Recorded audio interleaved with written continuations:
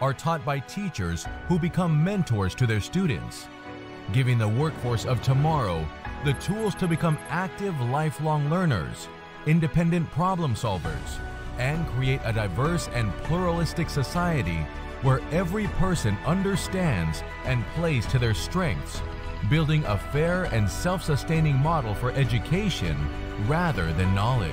Universitas Sibeles Moret is here to align Education 4.0 with Industry 4.0.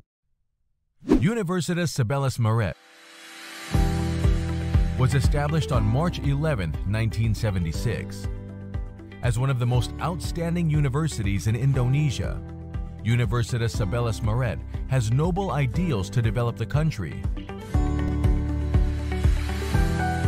Universitas Sibeles Moret is located in the suburban area of Surakarta, colloquially known as Solo, a city in central Java, Indonesia. The city is located within a 50-minute flight from Jakarta and 1-hour flight from Bali. Solo is well known as a city of culture and the capital of batik. Universitas Sibeles Moret Surakarta has grown rapidly over the years. It has positioned itself to become the leading institution in Indonesia.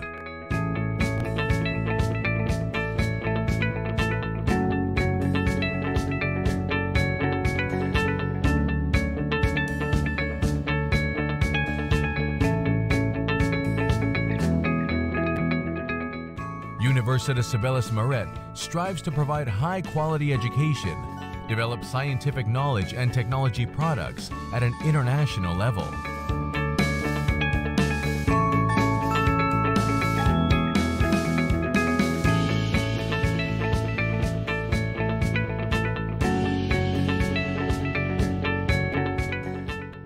With its adequate and appropriate learning infrastructure, Universitas Sibeles Moret offers a unique and engaging learning environment and provides integrated IT facilities and information system in a convenient academic atmosphere and green campus area.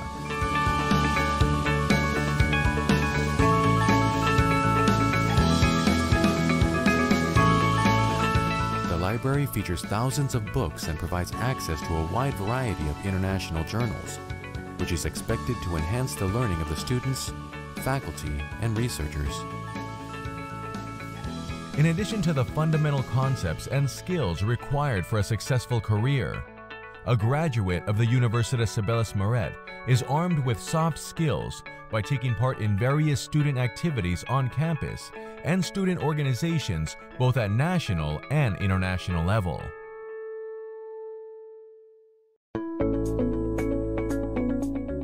Students also have the opportunity to acquire global experience through student exchange programs, global internship programs, multilateral research projects, and other international collaborative activities.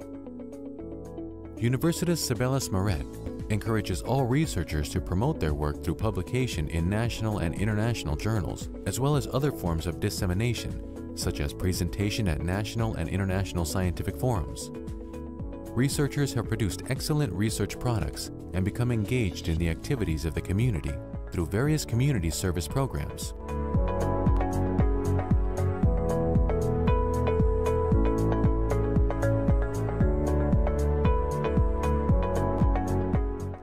Active partnership and strong collaborations have become inseparable parts of Universitas Sibeles Moret, without which progress in education, research, and community service wouldn't have been achieved.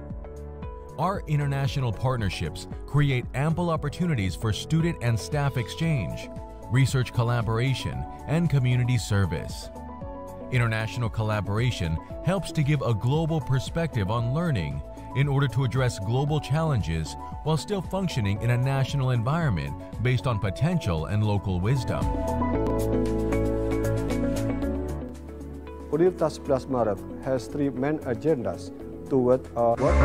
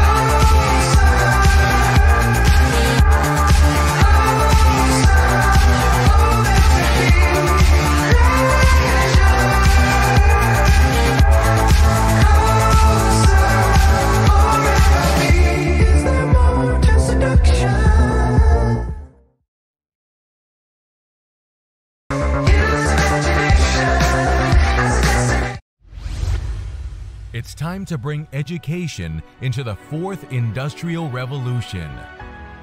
Flexible, tailor-made curricula are taught by teachers who become mentors to their students, giving the workforce of tomorrow the tools to become active lifelong learners, independent problem solvers, and create a diverse and pluralistic society where every person understands and plays to their strengths, building a fair and self-sustaining model for education rather than knowledge.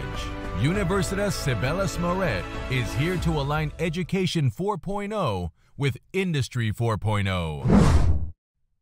Universitas Sibeles Moret was established on March 11, 1976. As one of the most outstanding universities in Indonesia, Universitas Sibeles Moret has noble ideals to develop the country. Universitas Sibeles Moret is located in the suburban area of Surakarta, colloquially known as Solo, a city in central Java, Indonesia. The city is located within a 50-minute flight from Jakarta and 1-hour flight from Bali. Solo is well known as a city of culture and the capital of batik. Universitas Sibeles Moret Surakarta has grown rapidly over the years. It has positioned itself to become the leading institution in Indonesia.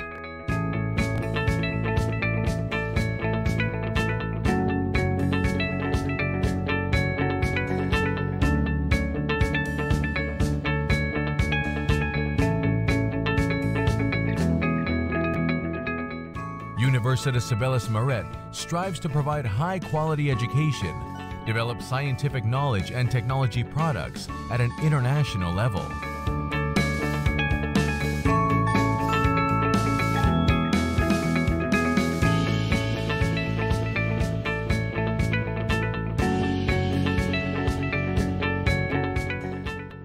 With its adequate and appropriate learning infrastructure, Universitas Sibeles Moret offers a unique and engaging learning environment and provides integrated IT facilities and information system in a convenient academic atmosphere and green campus area.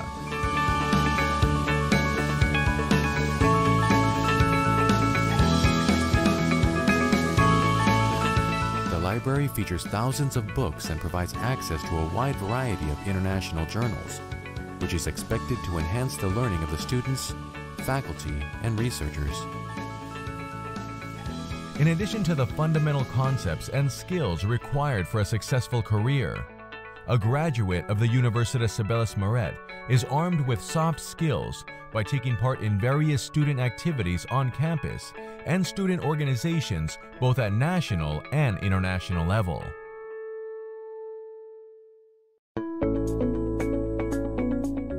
Students also have the opportunity to acquire global experience through student exchange programs, global internship programs, multilateral research projects, and other international collaborative activities. Universitas Sibeles Moret encourages all researchers to promote their work through publication in national and international journals, as well as other forms of dissemination, such as presentation at national and international scientific forums. Researchers have produced excellent research products and become engaged in the activities of the community through various community service programs.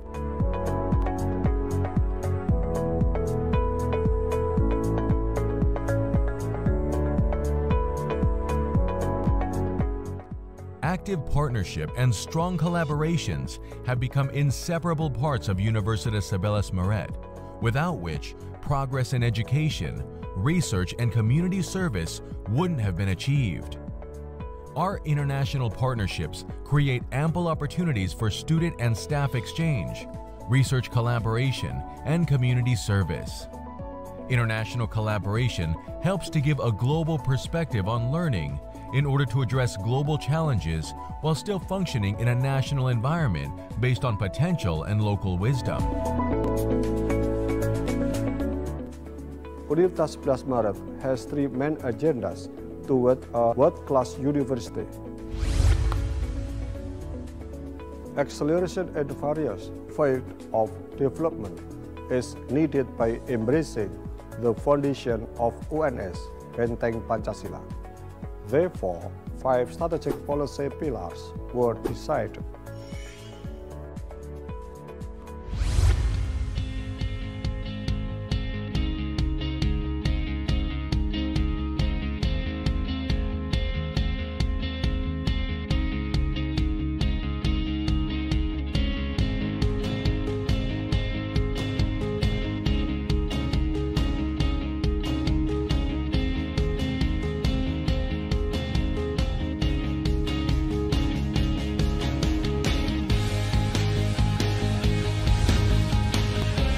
We gladly welcome you to explore and experience our program and to enjoy our campus life, which depicts a blend of cultural power, professional life, and technological advance. Universitas 11 Maret, toward a world-class university.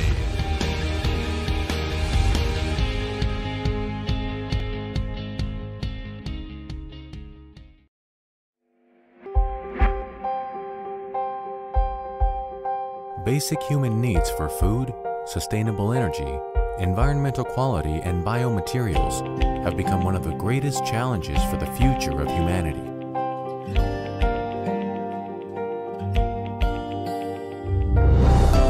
One of the biggest issues that our world is facing over the next 50 years is, how can we feed 9 billion people?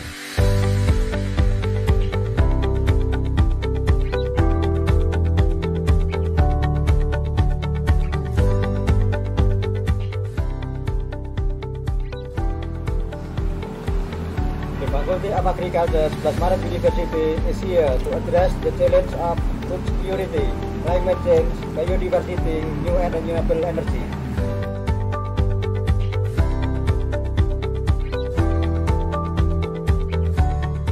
Universitas 11 Maret is located in the suburban area of Surakarta, colloquially known as Solo, a city in central Java, Indonesia, around 100 kilometers away from Borobudur, one of the greatest Buddhist temples in the world. The city is located within a 50-minute flight from Jakarta and 1-hour flight from Bali. Solo is well known as a city of culture and the capital of batik.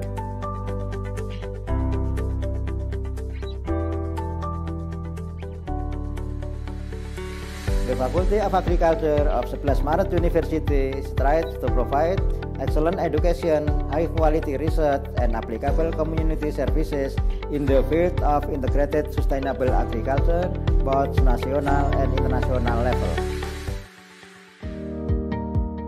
With its adequate and appropriate learning facilities and infrastructure, the Faculty of Agriculture offers a unique and engaging learning environment and provides integrated local field and laboratory experiences for students to learn better and have more profound comprehension about the agricultural science.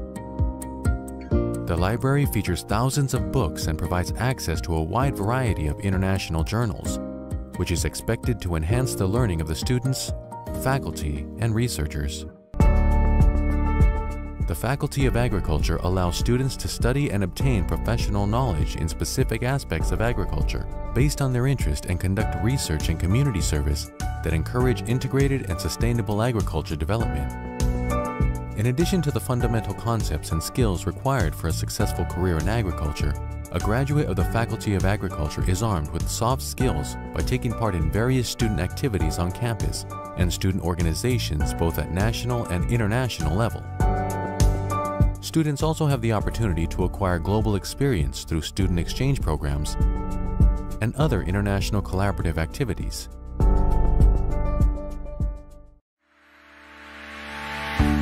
The Faculty of Agriculture University encourages all researchers to promote their work through publication in national and international journals, as well as other forms of dissemination, such as presentation at national and international scientific forums. Researchers have produced excellent research products and become engaged in the activities of the community through various community service programs.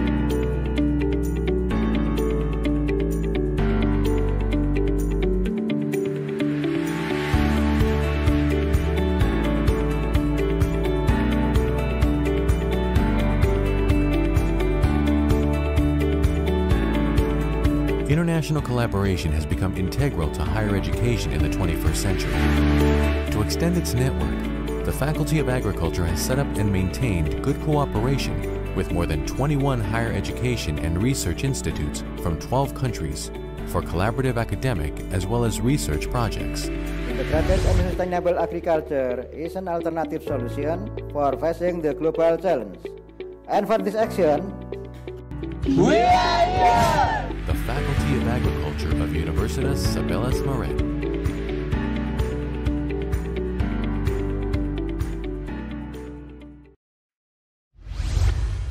It's time to bring education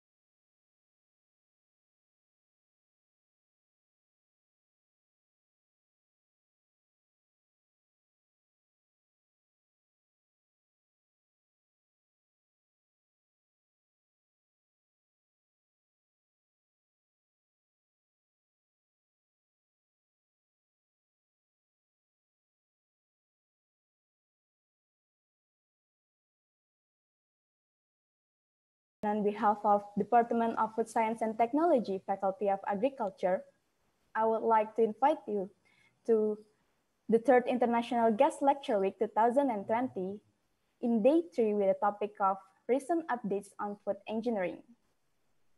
Today, we will have a lecture from Associate Professor Dr. Waraporn Boonsupthip from Kasetsart University, Thailand. Before we begin the event, I would like to invite all of you to listen to Indonesia's national anthem, Indonesia Raya. Please join us with silence.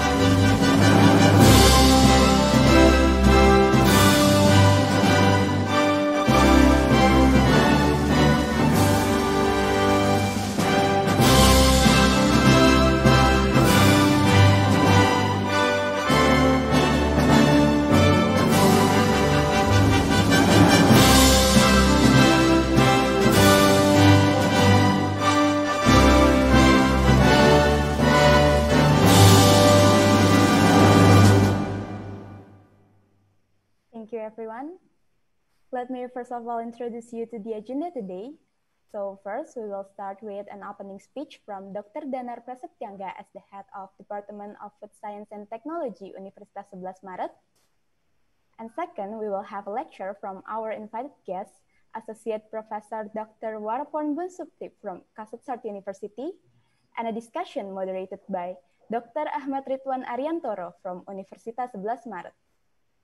And lastly, closing. Ladies and gentlemen, without any further ado, we are now going to listen to the opening speech delivered by Dr. Danar Prasetyangga as the head of Department of Food Science and Technology, Universitas 11 Maret. To Dr. Danar Prasetyangga, time is yours. Bismillah. Thank you, Ms. MC. The Honorable Associate Professor Dr. Waraporn Boonsupthip from Kasetsart University, Thailand, colleagues from Faculty of Agriculture and in particular from Department of Food Science and Technology, all participants of the third International Guest Lecture Weeks of Food Science and Technology, and students from the Department of Food Science and Technology, Universitas 11 Maret. Assalamualaikum warahmatullahi wabarakatuh, and good morning to all of you. Personally and on behalf of the Department of Food Science and Technology, Faculty of Agriculture, Universitas 11 Maret, UNS, I would like to welcome you to the third International Guest Lectures Week of Food Science and Technology. This is the annual event organized by the Department of Food Science and Technology that is usually conducted in a parallel with the event of International Conference on Food Science and Engineering held by our institution. This activity is supported by the World-Class University Program by Universitas 11 Maret, and it will be lasted this week from October 12th to 15, 2020, as one of our contribution on World Food Day on October 16 this year. It is our great honor, and I'm very pleased that this activity we can invite world-class scientists whose affiliations are from 3 different countries, UK, Thailand, and Malaysia, that are really experts in their respective fields. Thank you for all the lecturers for their valuable time to give a lecture and to share their experiences and expertise in the third International Guest Lecture Week of Food Science and Technology. I hope this activity can be meaningful, in particular for our students, our future generation, to get more insights about recent issues in food technology and related areas.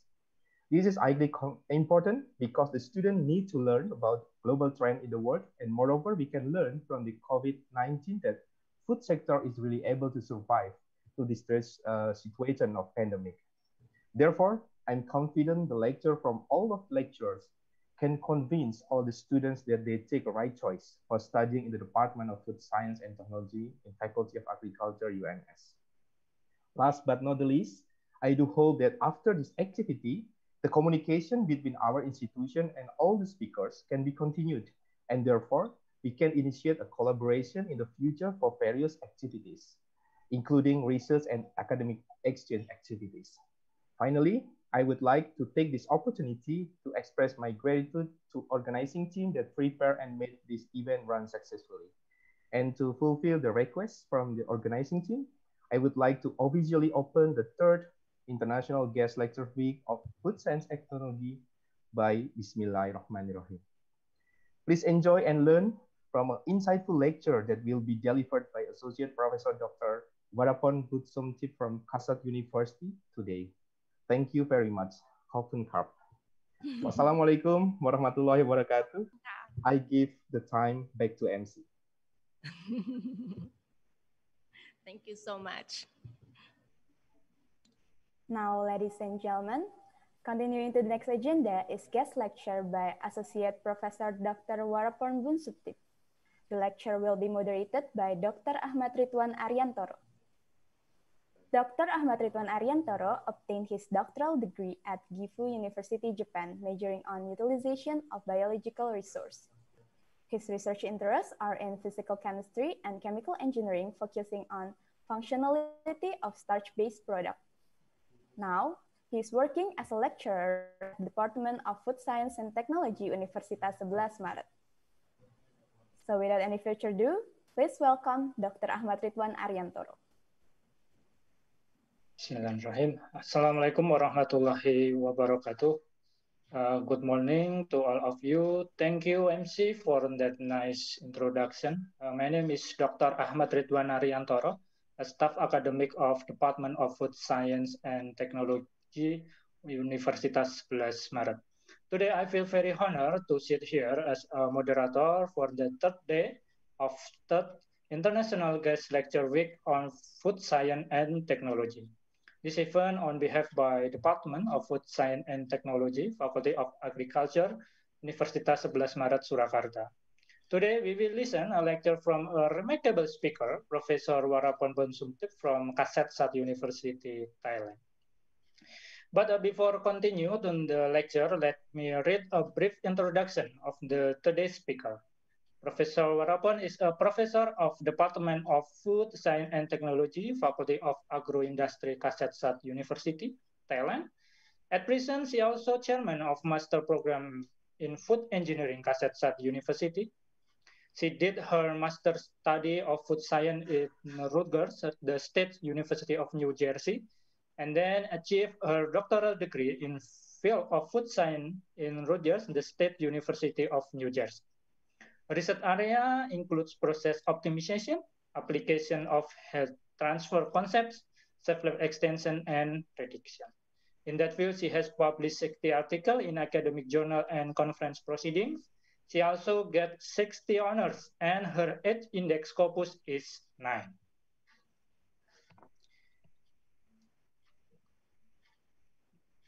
Before we start the lecture, I would like to request all the students, staff, and other participants to please switch off or mute your microphone during the lecture. After the lecture finishes, you will be allowed to turn on your microphone for asking questions directly to the speaker. All right? Now it's time for me to give the next 1 hour to Professor Waraporn to share your presentation. Professor Waraporn will give us the lecture about recent update on food engineering. I think it's interesting topic. Professor Waraporn, the time is yours.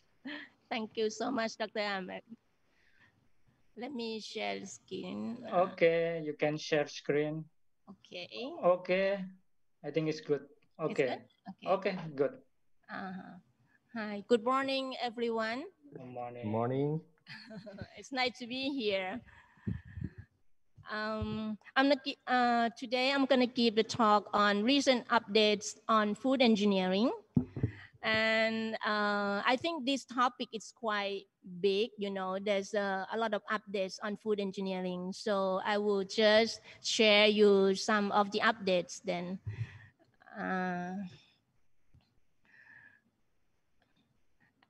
Actually, well, food engineering involved in engineer. We use the concept of agricultural, mechanical, and chemical engineer, right? And also combined with the microbiology and physical science and also chemistry, using math and management skill to manage all this, knowledge to help to prepare food material and convert into the products. And also we try to develop operation or machine to develop product with cost effective. Under this duty, we have done a lot of work on develop product and also develop process. Right. For food engineer, for process, if we looking at the product, if we're looking at product, what we do is try to do formulation on the product, right? But formulation engineer, we try to, in this day, the formulation not just to put, this and that and make it delicious, but we have to focus on the bio availability because it's the health concern this day, right? So engineer will come and help the formulation with the mathematics and try to do it with the computer age, how to mix what ingredient and mix with what process to make the formulation and produce product with good digestion, absorption, and bioavailability. And not just that, once we have the formulation, we also have to concern on the appearance of the food also. This day is very popular on the designs of the food. So engineer will come and help on the designs, because when we design formulation or we design machine or process, we have to think of beauty of the food also. This is one thing that's most important.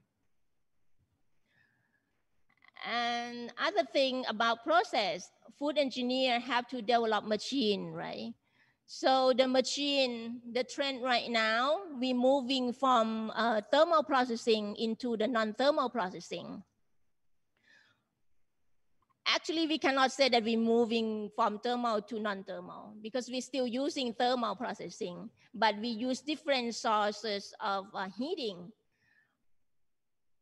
In the past, we use like heating coil, like fuel to create heat, right? We do heat transfer of conduction, convection, but recently we have other heating source like microwave, ohmic heating, electric field, and infrared heating, which being developed. Some has been used, like for example, microwave, and for ohmic heating is becoming popular. And we having, in my department, we also having microwave and ohmic heating research, very active right now. And for non-thermal, we also having a new novel process in food engineer. Like we use the light, cold plasma, super critical fluid. This is quite old, but also having ultrasonic wave and high pressure. And the trend is that not only one single process, recently we try to combine. For example, like with freezing, we use microwave freezing, we use ultrasound freezing, we use high pressure freezing. It's kind of mixed up using several parameters to create a good process to create product. So this is the trend in terms of developing process. You can see I collect some of the novel food processing here. You can study on later. For example, see right now we're using robotics in many technology. You can go through later, okay, in this emerging technology. Okay. So engineer would involve in formulation, in design, in machine, and also the most important thing right now is software, right? So software is mathematical model of all the parameters that link together and use all the parameters to control food quality and food safety. When you have the hardware like machine and you want to go for automation, you have to use software to control the machine. So this area is quite active right now.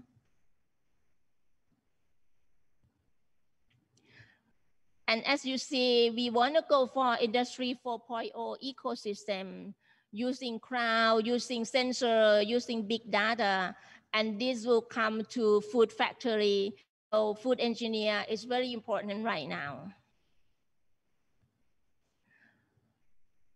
Actually, the most developed kind of robots for food factory is on the robots for movement, right? To move objects from one place to another. But robots for control quality and food safety, we don't have much of that knowledge. But knowledge of movement like this one, the video, I really like this video because I don't know if I can share the video right now, but you can go back and go to this link. Let me see if you can see.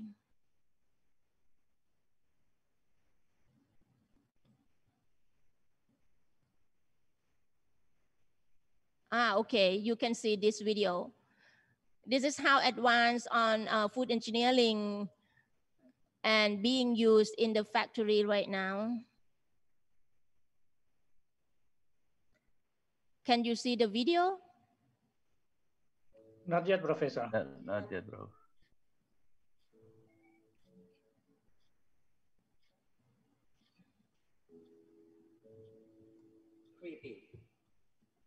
That's ad. Let me see. Okay.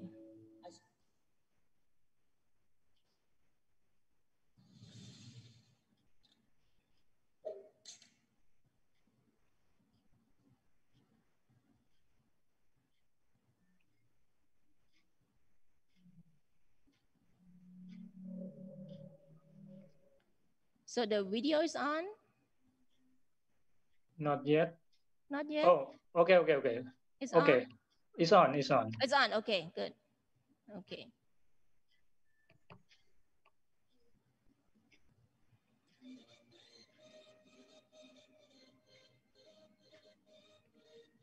You see, this one, they use technology to move, object from one place to another. I think we are really successful in moving object using robots, without human being. And this one to use laser cutting using 3D scanner and X-ray, they can cut, they know, the machine knows where is the bones, where's the meat. They can cut exactly, for the meat to leave, and then the bones very clean.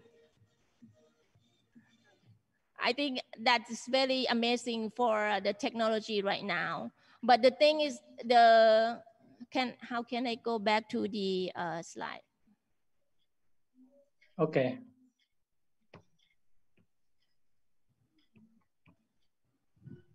Okay.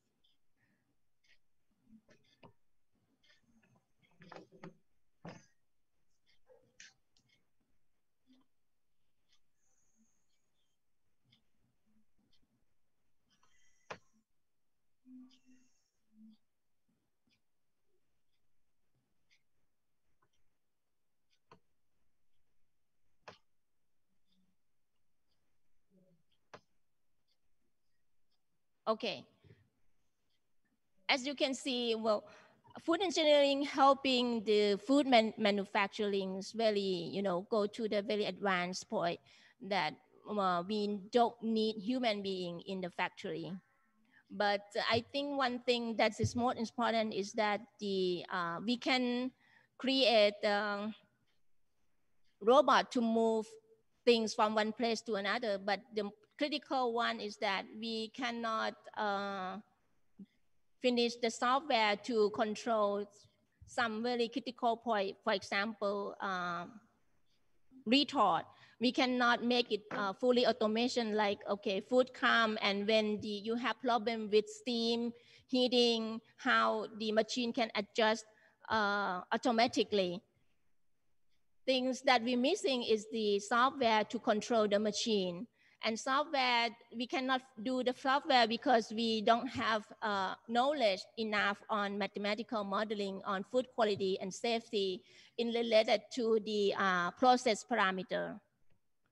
This is the area that is being active right now. And I think it's very important to develop to 4.0. I found one paper of Dr. Agosto talking about trend and opportunity in food processing. I think it's very interesting and good conclusion. So I will share some issue with you.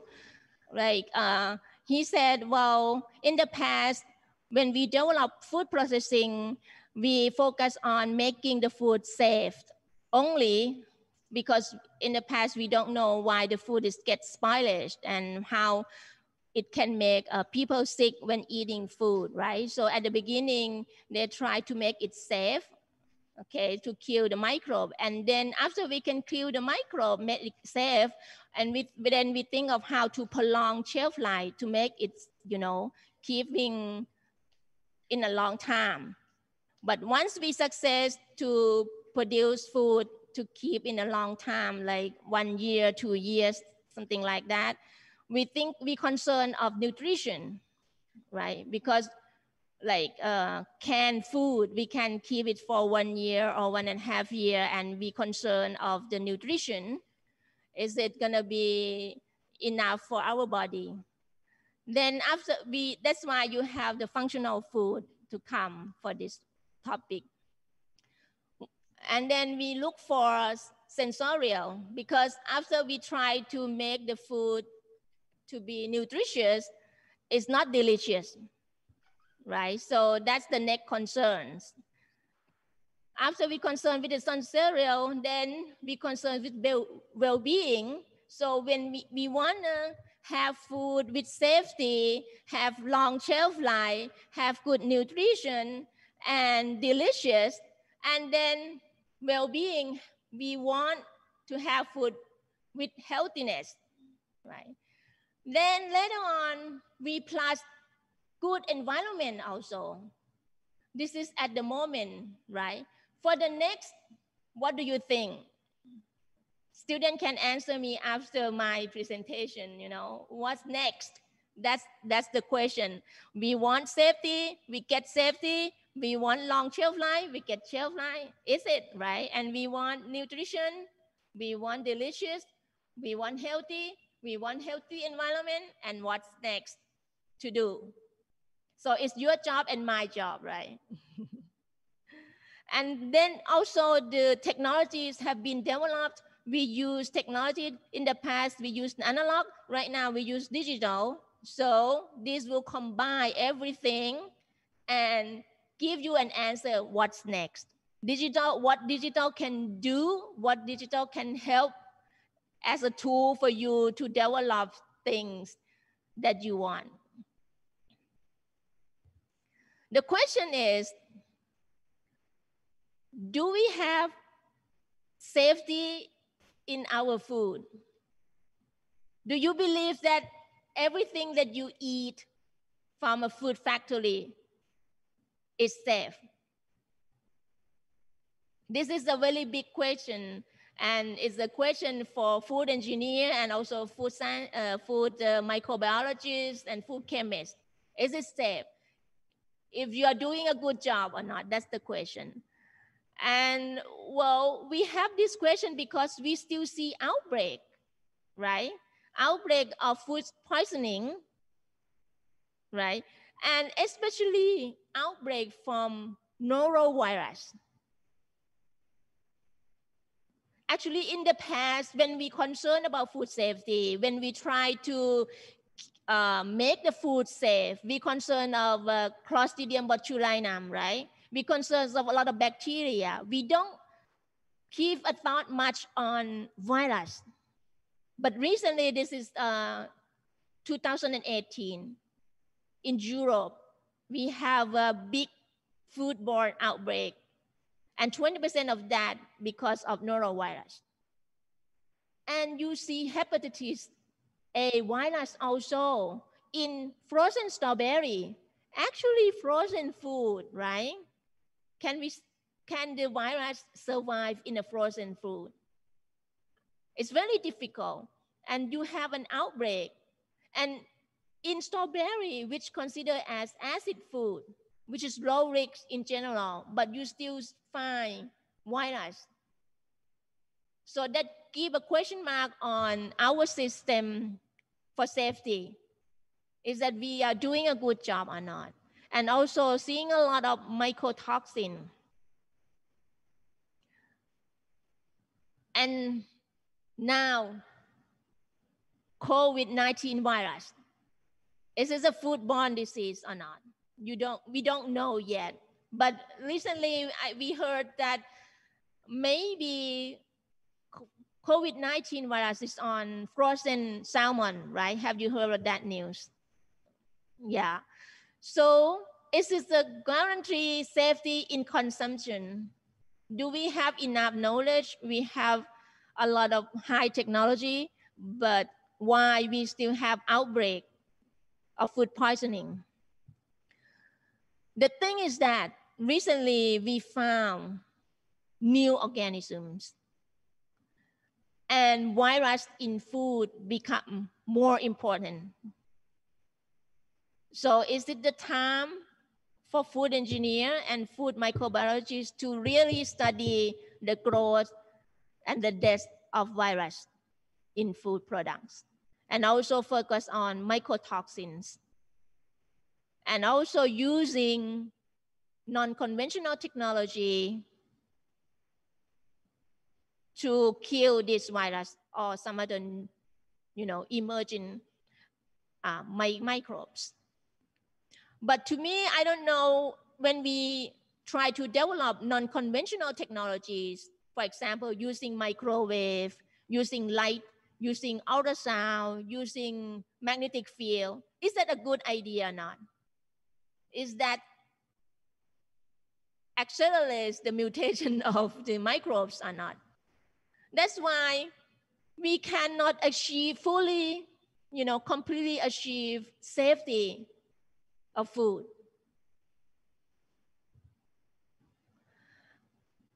Another point is that, so basically we have to focus on not only new microbes. We have to come back and think that when we try to prolong shelf life, in engineer, we're using microbial kinetics, enzyme activation kinetics, physical chemical reaction changes, right? We use this as a tool to prolong shelf life, to predict the impact of process on food quality and safety. Make it safe and make it long shelf life. We base on the knowledge of mathematical modeling on kinetics.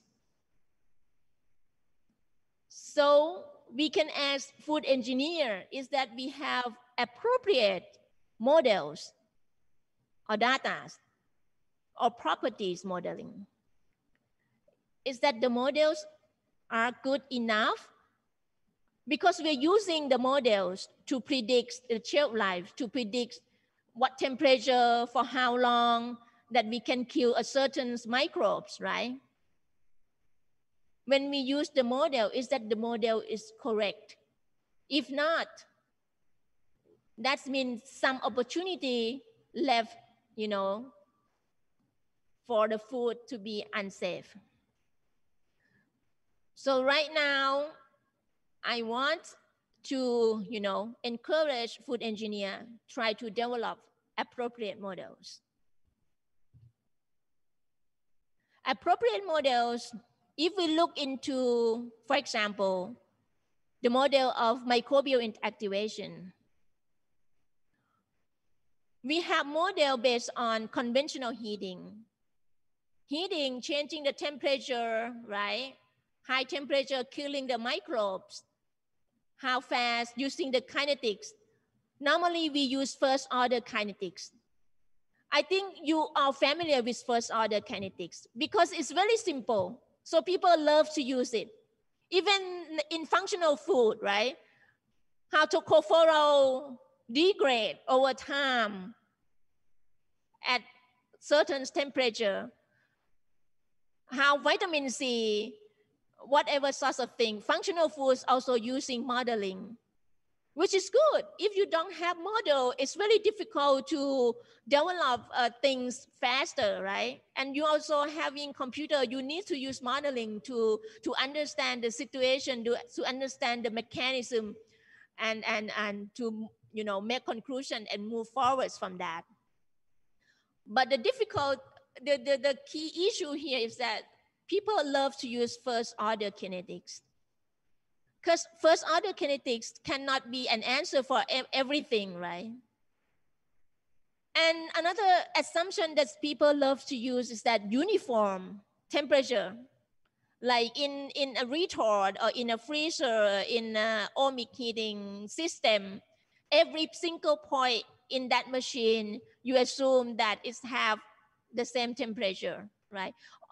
Or the best is that you said, okay, maybe there's a worst case scenario, you can pinpoint the hot or cold spot and focus on that spot and design the process based on that, you know, bad scenario, and leave the other area to be overcooked or over processed. But when you do that, another issue may happen. That means some of the area you have a very long time heating, right? So you may mutate, helping stimulate the mutation of microbes, especially thermal tolerant species. So this is a very big concern right now. But computer, I believe the computer will help you solve these problems. But you need modeling to help you on that. Otherwise, if we keep, you know, heating for a long time, keep prolonging heating, using different sources of heating, so one thing you have to keep in mind, microbes is a living thing, so it keep, you know, mutating. That's why you have to face with like recent evidence, like COVID-19 or something like that. You never know. I mean, maybe, I know. See, it's been pointing out that what we have done, maybe there's something needs to be fixed, okay? And there's some papers found that thermotolerant species rarely follow first order kinetics. So if we keep using it, it will give you wrong prediction and wrong mechanism, wrong way. You have, well, so people try to go for a probabilistic approach or statistical approach, right? Which, you know, is statistic, right? So it maybe 5% could be wrong and 95% could be right. But how about the 5%, right? People could get sick for 5% of the food that you produce. So basically, in food engineer, we don't support the probabilistic approach. But you can use that in the beginning. But you use it to create knowledge. And then you have to create or develop into mechanistic model or theoretical based model. That will be helpful. That's the key. Okay. And some other thing is that, well, I am not sure in the past or maybe still this day, people try, when we do research, we try to simplify the problems, right? We use a food model. For example, we use sugar instead of some dessert, right? Or use salt, or use very simple model when we do study. So that's kind of giving sometimes, and most of the time, giving a wrong idea and misleads to the conclusion. So what we believe now, maybe, based on past research, we may have to really look into in the detail and try to adjust, because we have advanced tool as the computer, so we need to use that. Then we can, make study on real food, actual condition of process, to see impact of the actual process and actual food composition, right? If you study on meat, you have to use meat.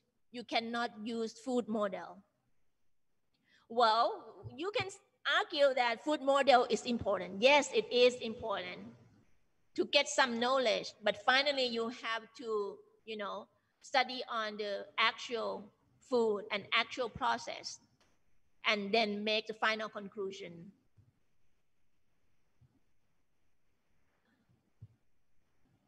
And the issue on microbial inactivation for emerging technologies, it's already said emerging technologies. So emerging technologies, it's new, right? So we don't know much of the technology.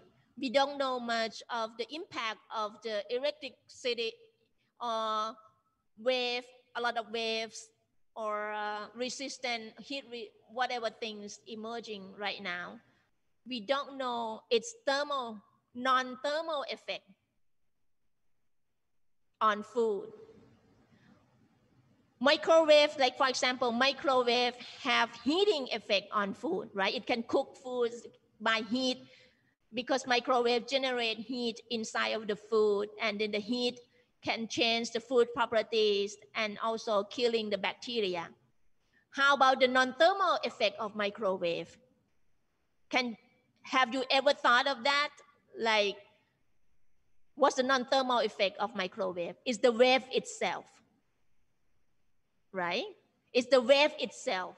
The wave go into the food, generate heat, but the wave itself that move through the food's texture, the food, fiber, whatever things, how the wave change the food properties, how the wave change the microbes in the food. These are the key things that food engineer and other scientists have to really figure out before, supporting the use of emerging technologies.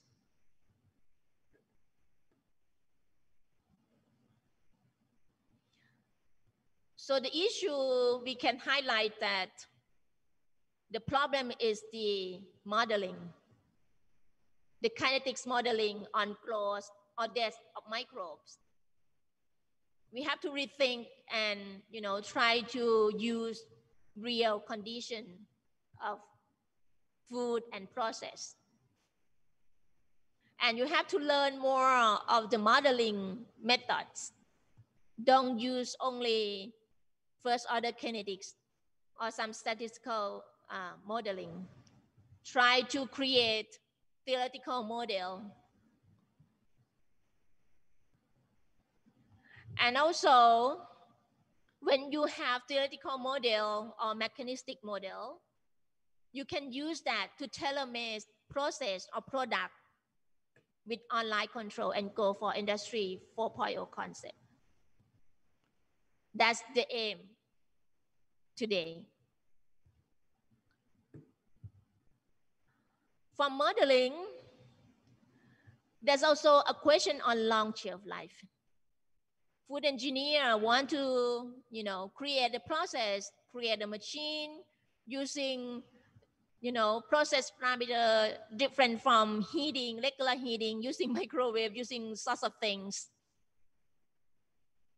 Just to prolong longer and longer. I think we hope to prolong for 10 years. I don't know who, maybe Dr. Ahmed tried to, preserve food for 10 years or 20 years, right? Then everyone have enough food to consume. So, well, we put a question mark on that. Is that the food engineer really, needs to do that? Or we can change a mindset. Because of transportation today, it's very convenient, right? It's not the question of transportation, because in the past, yes, when you want to go from, one country to another, maybe, require a month or two or half of the year. But right now, transportation is very good. So the mindset of long shelf life, is it still important? Right? So maybe we can change into like save energy, the environmental, friendly. Yeah. Like transformation. This is some idea that, some of the consumer want to minimal process. Or we go for low cost. Some other mindset, or maybe go for good nutrition, right? Student can tell me if you can change to a new mindset, right? If you want to tell the world that, okay, what do you think? What kind of mindset you want for, food scientists to use as a goal?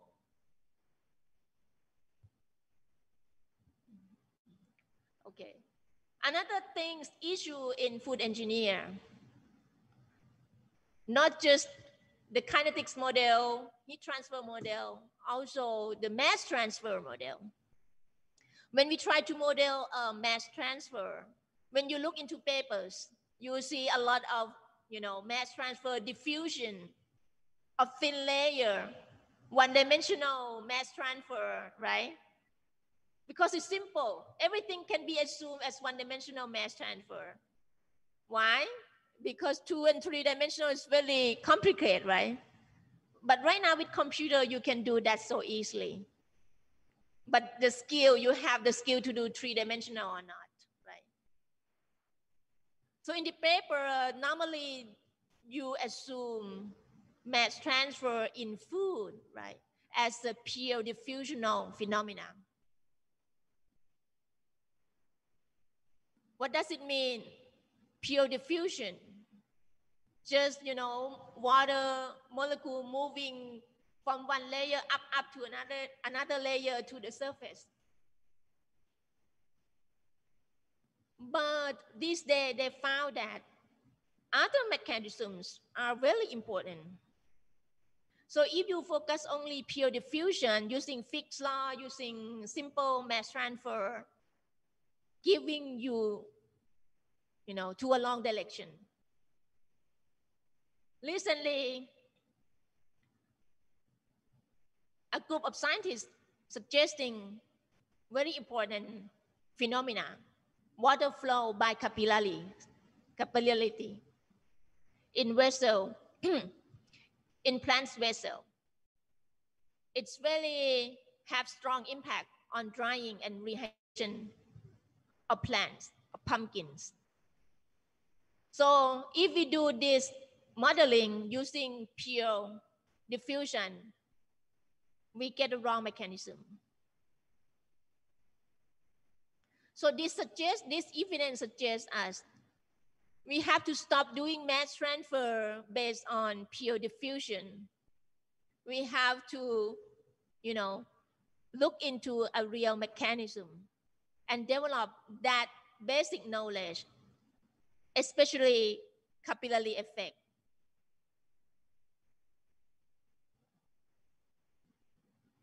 And you try to do mechanism on capillary effect using physical-based model or theoretical model. Again, don't try to do empirical modeling. Well, at the beginning, you may need empirical modeling, but use that as a base to, collect knowledge and develop physical-based modeling. For mass transfer, we come to talk about nutrition preservation. I believe every food science department in every country moves toward nutrition and health relation, right? Also in UNS. I also support going for nutrition preservation. What we have to do right now, the technology the conventional technology, we know that it's not enough to get, good nutrition. There are people try to develop new technology. In the past, people may not pay money for process that can give you good nutrition, but right now it's different, right? So you can think of new technology to get a lot of nutrition or functional food. There's some interesting finding. This researcher using ethanol and ultrasound to accelerate drying and then, get a lot of carotenoid. I think recently we've been using, we use ultrasound a lot. Ultrasound giving very good result on many things. And some other new technology for fortify nutrition into food, right? For example, we dry vegetable before fortifying with some nutrients, or we do microencapsulation, ultrasound, vacuum impregnation, ultrasound assisted drying. Things like this will help you to fortify nutrition into the food body.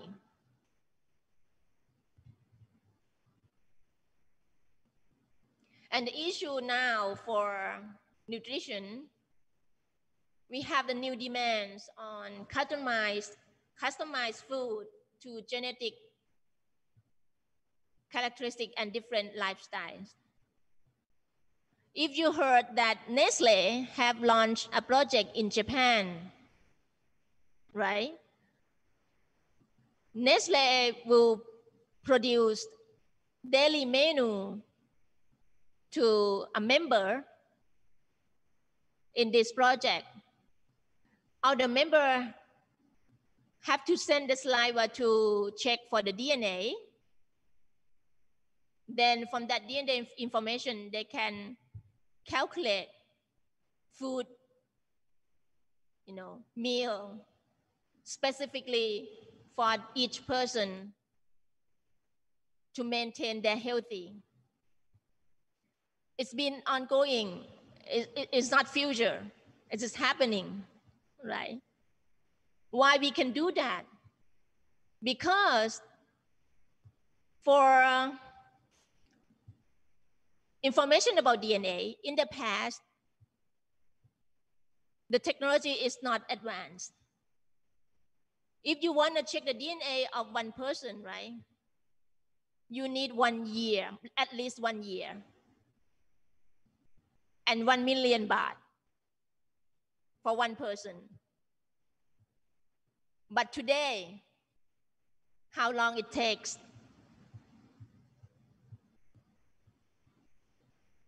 One day. How much? 10,000 baht. Very cheap. So I like to send my, I want to check my DNA too. Even though I'm old, I still want to live longer, right? Okay. So this is very new demands and technologically doable. So every student can send, your DNA to check, and then you can get advice from some company. Then it's a watch, from England. If you input your DNA information into that watch, and you can, when you want to eat something with a barcode, you can use the watch to scan the barcode, and the watch will tell you you can eat that food or not, based on your health situation genetically. Yeah. Well, Dr. Ahmed, I think I will live for 200 years.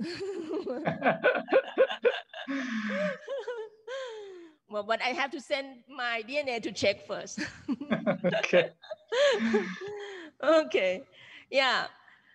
Without food engineer, I don't think you can do that, because that involves a lot of mathematical modeling. But I think right now the situation on genetic,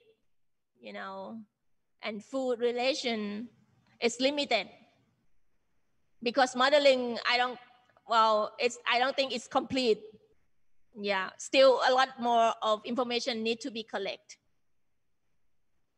So if you're in food science field, and if you are a food engineer, and you want to go for this area, I think it will be superb. Yeah, and it's very interesting thing. Yeah. See, right now we have a lot of elderly. Yeah. And elderly persons having money to pay, and they want to live longer. So you can sell this concept idea to the elderly. And also not just to live long, but to stay healthy, or to be a good sport person, right? If you want to run faster, if you want to swim faster, related to your genes, they can design food for that also. This is the trend.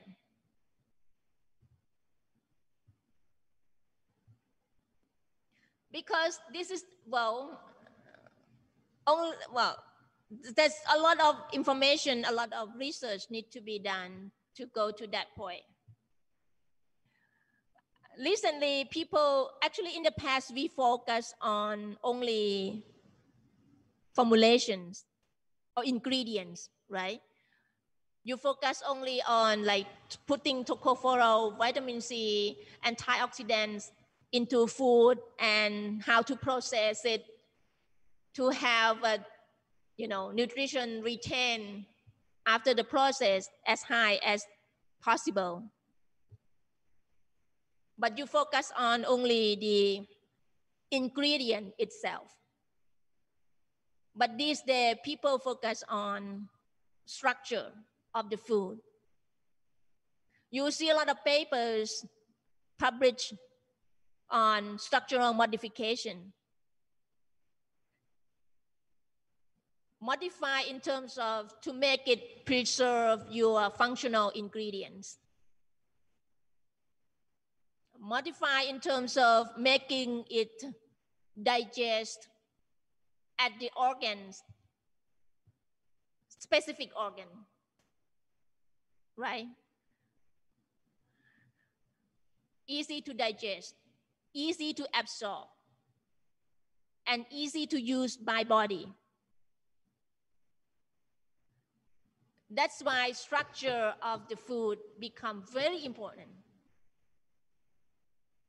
When you're talking about structure, a lot of knowledge about food engineering. How to modify the structure with the ingredient, how to modify structure with the process. I will show you some. Okay. For example, ultrasound. See, I keep talking about ultrasound. I'm not working on ultrasound, but another profession on ultrasound. Okay. Ultrasound processing. The researcher found that, well, you know the mechanism of ultrasound. I'll show you the mechanism of ultrasound. One key mechanism is cavitation. Cavitation. Do you know cavitation? Like this. Ultrasound is a wave, right? High frequency wave. When the wave moves through the food matrix, it will generate bubble, the air bubble inside the food matrix. The air bubble, right? When you keep applying ultrasound into the food matrix, bubble getting larger and larger and burst and collapse. You imagine when ultrasound moving through your food matrix, either liquid or solid or semi-solid. Your foods always contain air, right? So ultrasound will magnify the air until it's burned. Okay. It's being used in freezing also. I show you because this ultrasound and serving as an ice nucleator. See, every point that having ice form, this is the burn location of the ultrasound. I show you this because it will let you see the burst of the ultrasound effect better. So these professors found that with the ultrasound burst effect of the bubble, it creates new structure, micro structure in the micro level, not the macroscopic level, right? It deep into the micro structure level. They use the guava as a pulpy guava as a sample. They apply ultrasounds to the guava. And then they found that it generates holes or compartment in the cell. And that compartment can contain the nutrition better. See, if you want to add some nutrition into guava tissue, you can apply ultrasound. Like you sink that guava tissue into your functional compound solution and apply ultrasound. That functional compound will go inside the guava tissue better. Aside from that, they found another benefit. The juice consistency is very good. And pulp sedimentation is reduced. So that's been not just good nutrition, also good presentation, right? Because good appearance. Of course, but ultrasound degrades some nutrients because it generates some heat, right? And bursting effect maybe destroy the structure of the functional compounds. You have to optimize it. Talking about optimize, food engineer have to come to help on optimization, right? How you can optimize? You have to do modeling. Do modeling on the real thing. Remember that. Normally when we create our research method, we try to simplify the process and the food compounds. Right now, it's not the time. It is the time to use real food and real process. Okay? And they found that not only you know, keeping the nutrient inside the tissue. When we eat it, with that structure, with that microstructure of the ultrasound impact, it enhances our viability for absorption. I think this is very interesting. Okay. Well, I'm showing you the ultrasound impact, not to support ultrasound. You can think of some other thing, right? Microwaves, light may not be enough. Some voltage, stuff like that. You can try. And maybe combine microwave with ultrasound and, you know, with the lighting or whatever. When you, like hurdle technology, right? When you combine, it has synergistic effect. It reduces the time, it reduces the heat impact. It may magnify the benefit to the food. That's the idea.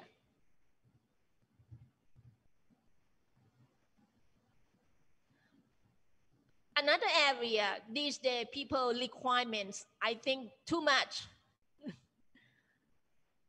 They don't want simple thing. They want exotic flavors, like you like sticky rice and mango from Thailand. Exotic flavors, right? This is good. Okay. So people, when we say exotic flavors, different colors, different texture, I think because we can do more in food scientists. So we can serve others' desires of the human society. For example, age, like elderly people. Because then the sensation is reduced, right? And they have swollen problems. So texture and flavors, taste things have to adjust for this specific group of consumer. And this day we focus on health, lifestyle, have to eat easy, convenient, excited when eating, many things. Okay. But the highlight, I think, I don't know in your country, but in my country, we focus on elderly people. So texture modification in terms of microstructure, macrostructure modification for elderly people, it's really a big research area. I don't know, people want to use non-conventional technology, but I still think that conventional technologies also can modify structure, but you better combine a lot, you know, a lot of technology, multidisciplinarily, to modify structure. As I said, structure is very important this day because, and structure also impact properties. When you modify structures, it will impact food properties. When it impacts food properties, keep that in mind. When you do engineering, when properties of the food change, like thermal property, physical property change, the heat transfer change, mass transfer change, right? You have to do another scenario of the properties and the impact on the food process and quality when you change the structure. So a huge new knowledge you have to develop. I'm feeling tired already because many things to be done, right? As I said, texture and structure is very important this day. So rheological property is the key, one key that you have to really understand. For example, these days, a lot of people, even very teenagers, having reflux problem. Ask yourself if you have reflux problem or not. What a reflux problem? When you eat food and you feel really heartburn, right? Really bad. Then you come to think what happened. Is this the activity or is it the food? Is the issue of the food, right? So a group of researchers tried to use the rheological properties of food to solve reflux problem when you're eating food. They think of like each person is, in the stomach or the gastrointestinal tracts of each person is like a specific reactor. See, when they decide to experiment this day, they think of individual person, not in terms of population, huge population. So when they study rheological properties, they think in terms of applying into a specific individual persons, the different among persons, right? So when you design experiment will be different from the past. Okay. So rheological properties of food, focusing on food flow through the stomach. For example, like what kind of viscosity, right, of this liquid food you have to build to help the people with the reflux problems. You have to think of that things. Rheological properties become very, important properties.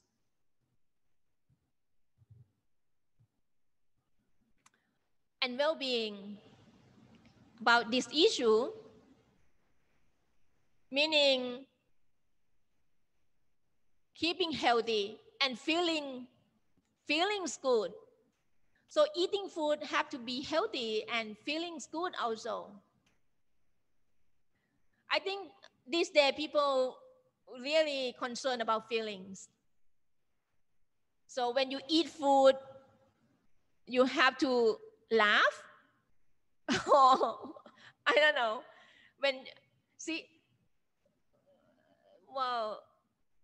The requirement of consumers really affect our research point of view.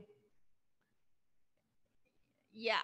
Sometimes, I don't know, the direction should come from the end or should come from the, from consumer or from the researcher. Sometimes we have to give information or knowledge to the consumer also. Because once they have requirements, we come and to have to use ingredient and process to modify. When we modify too much, they are afraid of our modification approach. So I don't know, is it the balance point or not? Okay, but people have to eat with feeling also. So not just health when we design process. So we want to have food with basic nutrition, and concern about intolerance, some allergies, and functional foods. I think allergies is becoming more and more important these days. Food allergics, I think there's more population having, allergic to food. And also we have to do research on how product interact with human body. That's another key thing. Feeling, I think it's difficult, and I don't know. I don't think supporting this kind of idea. So I will pass. Okay. See, for example, I think vegan, the concept, the feeling to food, right? The concept of eating too much meat, it's bad, right? But I don't know if you can share me some idea on this later on. Like we think of eating proteins from meat, from fish, it's bad. But you still need proteins. So you asking food scientists to, get other sources of proteins, like plant-based proteins, very popular right now. personally, I don't know. It's good, but I don't know. Yeah, a lot of research working on that, especially insect proteins. I don't know in Indonesia, but in Thailand, yes, there's some activities on insect proteins. And in Europe, I think very dynamic insect proteins. Yeah. Why insect protein? Why plant-based protein? Because heat, meat protein, but our body want proteins, right? And also, well, insect proteins becoming popular because of feeding insect. It's requiring small use of water and land and emitting, about greenhouse gas, whatever things. Yeah. But I don't know, insects, we don't know much of the microbiota and processing of the insects and the way to extract the proteins, and purification of the proteins. I think we don't know much of that. Yes, if we want to know more, we want to put an effort on that. Yeah, but at this point, we don't know much, but insect proteins are being said, it's being sold in Thailand also. And I've seen products from insect proteins and ever try to eat it. And I don't know, worry about my gut microbiota would change or not. And link to the DNA. Okay. So that's a trend. We cannot help it, right? That's a trend, but trends from consumer point of view, isn't it? Or is this the trend from the scientists? I'm not sure. Dr. Ahmed can answer me later on then. I maybe wake up one day and, peeling my banana and see the plant protein in there or something like that. And having insect, huh, Dr. Ahmed?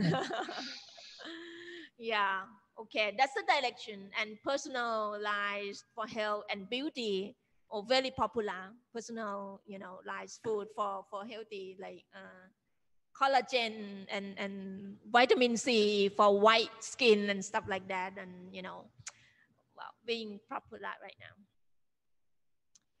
And of course, yes, we want beautiful and 3D printing, very popular. I don't know, in Indonesia. Well, and there's some researchers in Thailand also working on 3D printing for food, right? I think 3D printing, it's a good concept. It's a good concept, but a lot more to do. And especially rheological properties of the product have to be really, understand and modeled. Then you can do very good 3D printing. Yeah. And it's a good concept, yeah, to print meat, to print steak, to print pad thai, to print mango, and very good. One day I hope I can, can eat mango from 3D printer. Okay. See, I said, well, consumers having a lot of idea on anti-science and anti-vaccine, now they cannot have the idea of anti-vaccine of COVID-19. I don't know, when once COVID-19 vaccines come out, who's going to be the first? I'll let Dr. Ahmed to be the first to try the vaccine, and I wait for you for half of the year to see the impact. See, it's come to the point that we must teach the population, what is the food processing and what is the healthier diet, and what use, And this day we use hydrocolloids a lot. I personally, in my research, I also using hydrocolloids. As I said, because people are more, they focus more on the structure modification, right? So they use that. What first thing come to mind is hydrocolloid, right? To modify the rheological properties and structural properties. But but there's some group of research. I think that is very good to use the process instead of hydrocolloid. Yeah. try to use process, try to use a lot of factors to generate different structure. As I told you, my ultrasound or vacuum impregnation have impact on microstructure. So you can think of process parameters to modify the structure of the food, right? Don't have to always thinking of hydrocolloid, please. Yeah. Because, well, process, come again when you talk about process, new process, how the process impact on microbes, right? Yeah, so many questions, but we have to do a lot of study, a lot of work. Yeah. Food allergies it's really big problems right now. Yeah. So food engineer have to thinking of the way to modify the process, because even this day we can solve the problem of cross contamination of the allergies, food allergies, when we produce some, because in process one process can be used for several products. So cross contamination will always occur. So you will see on the back of the package having perhaps possibly having nuts and stuff like that, right? So they don't intentionally put nuts in the product, but they use the same line, the same process line to produce the product without nuts and nuts. So food engineer have to come and so how design the machine to be easily clean or stuff like that. Yeah, prevent the cross contamination. That's the key thing. And and have to again understand the process parameter from non-conventional technology to see how it's impact the structure of all these allergenic cities. I mean, because how you modify, say, like nuts after passing through ultrasound, microwave, maybe the allergenicity of the nuts may be increased or reduced. You never know. You have to study that. Yeah. Because aside from novel technology, it's not ready. You still have question on safety on microbes, and don't forget to study the concern on food allergies of those new technologies. Okay. And of course, this day we have climate change, right? So we try to use less water, less energy, and engineer try to modify some product composition and structure.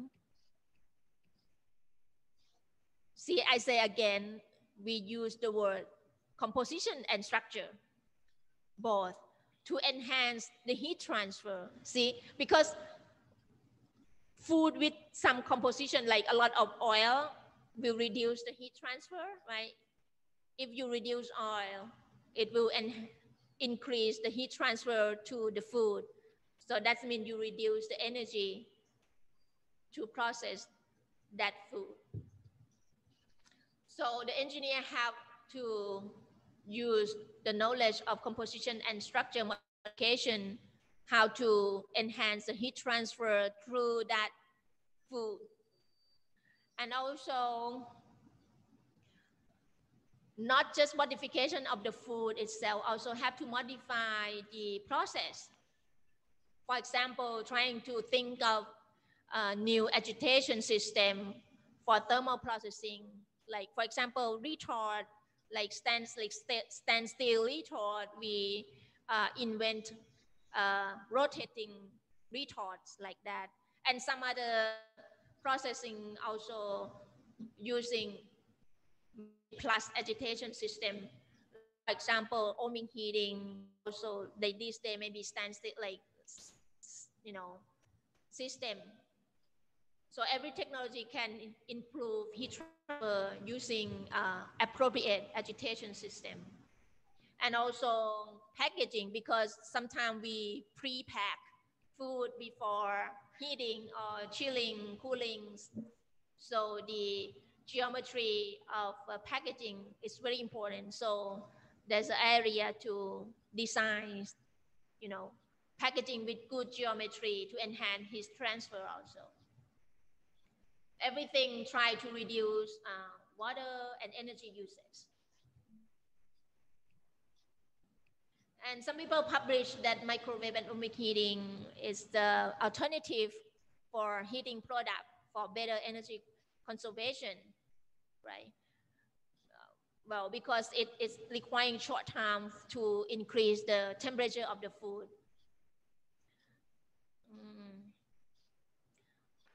Okay. Another question is about global warming. We focus on global warming because about the food production in the fields, the productivity is reduced, right? Because the temperature is too hot and too dry. We focus on food security because of global warming. But one thing that we are missing is that like food security is more concerned on the quantity. We have enough quantity and accessible of the food. But food engineering, we concern on the food properties because the plant grow on higher temperature, right? So the food properties may change also. Once the food property change, the process maybe have to adjust.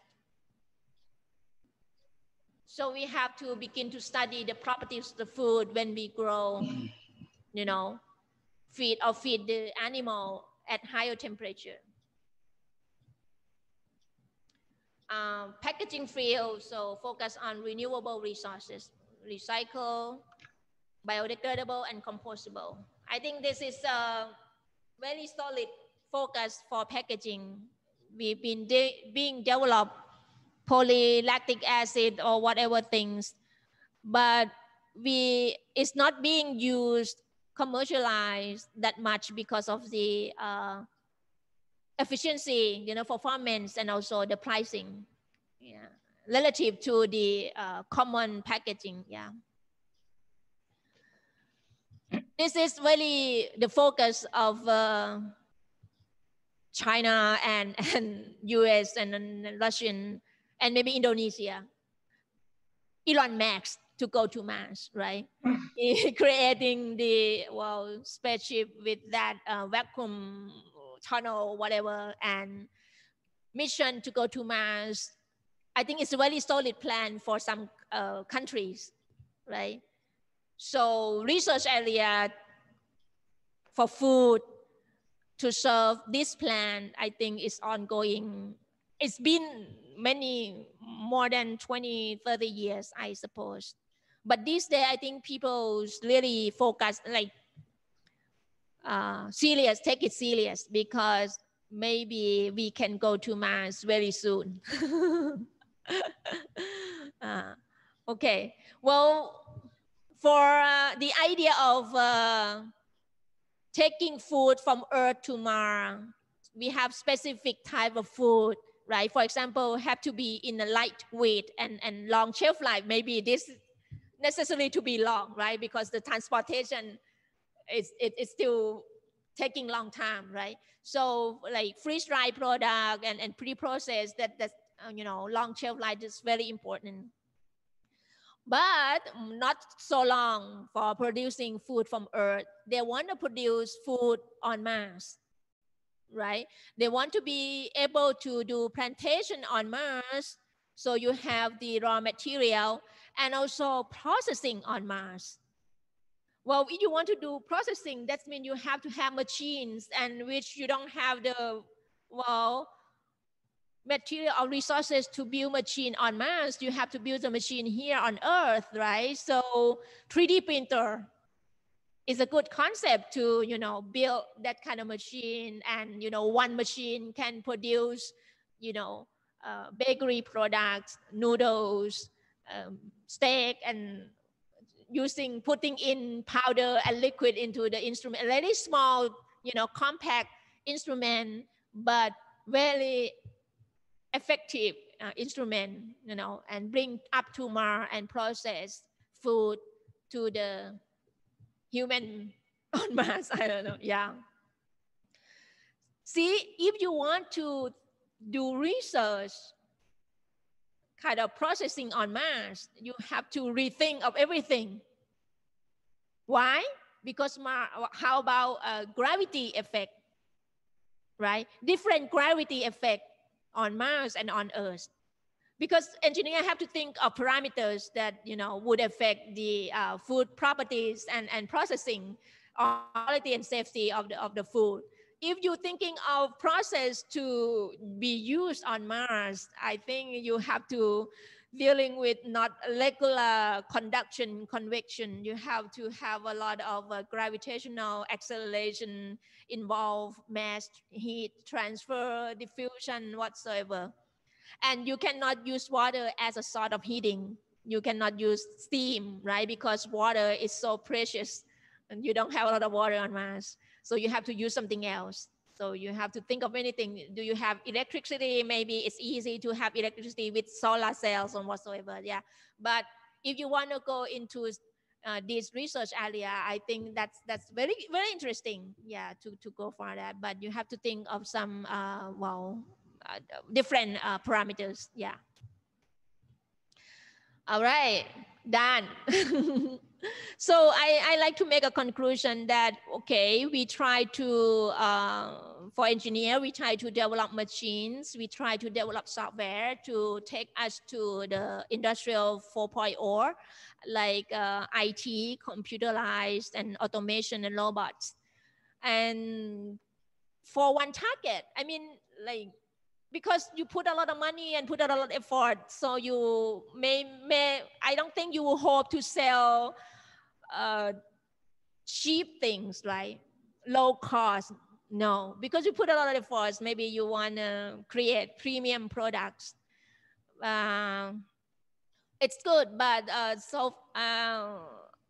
when time passes and you can do that easy, you may come back and think of producing low cost, nutritional and pleasant food products for the population, and focus on new approaches. New approaches meaning like combining several factors and trying to do experiment on real situation, real food, real process. That's the way to go. Yeah. And what next for food engineers? We try to, collect information of food composition, structure, and processing to help create safety, preservation, nutrition, sensorial well-being, and environment, good for environment.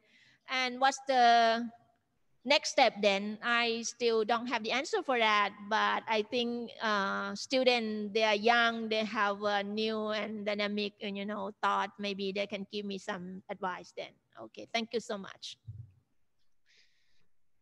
Okay, thank you very much, Professor Waraporn, for your nice and insightful presentation, I think. Thank you so much. I hope you enjoy my talk. We truly gained so much new information as well as new point of view about recent update on food engineering. For example, the food processing in the Mars, I think is very interesting. Yeah. Wow, I will follow your work then.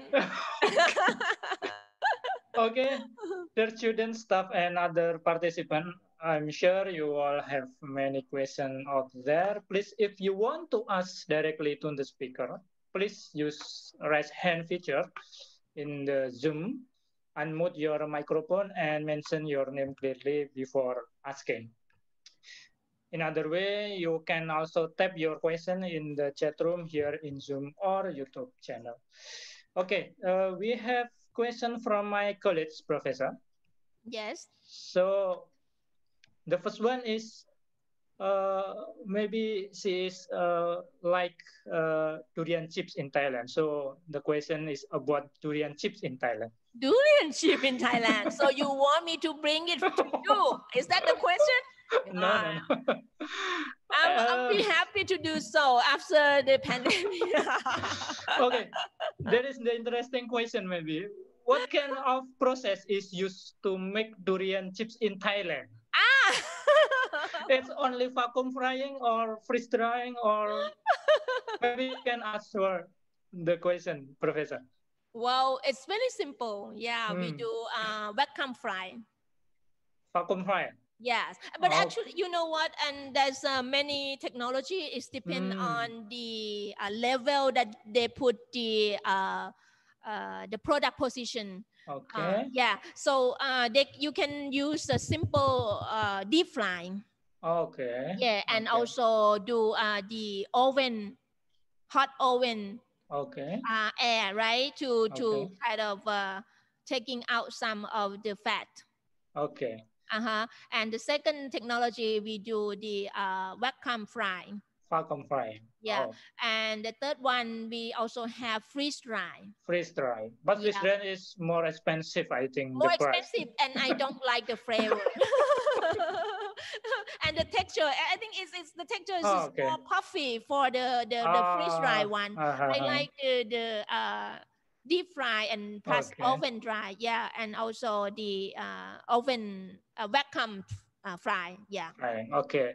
And then another question, which is wiser? Maybe the question related about the environmental friendly, because in your slide you mentioned about that. Which is wiser? We use can or bottle to package food based on environmental issue. I think it's good question. Can or package? Cans or bottle? Bottle. Can and bottle. Can or bottle. What kind of bottle then? Is plastic or glass? Oh, maybe plastic. Maybe plastic. Oh, biodegradable? I'm not a packaging person, but I don't know. I'm just talking out from my feeling. Yeah, well, from the environmental point of view, I would think that bottle is recyclable. Yeah. Okay. Yeah, I would support that then. Yeah. Okay. And then maybe in the last question from my colleague, Putih Rahmawanti, what kind of method could be applied to dry help in micro and small enterprise without high damage to function compound of the herbs? Maybe she want to drying process the herb, but you want to ask what the kind of method could be applied to dry herb in micro. Maybe you want to know what the best method for the drying herbs to preserve the nutritional value of the herbs. Drying herbs. Okay. Yes. What's the best way to drying herbs to focus on the nutrition, right? Oh yes. So I think it depends on the properties of that functional compound. Okay. Is it heat sensitive or not, right? Yeah, if it's heat sensitive, because drying technologies, there's a lot of technologies, right?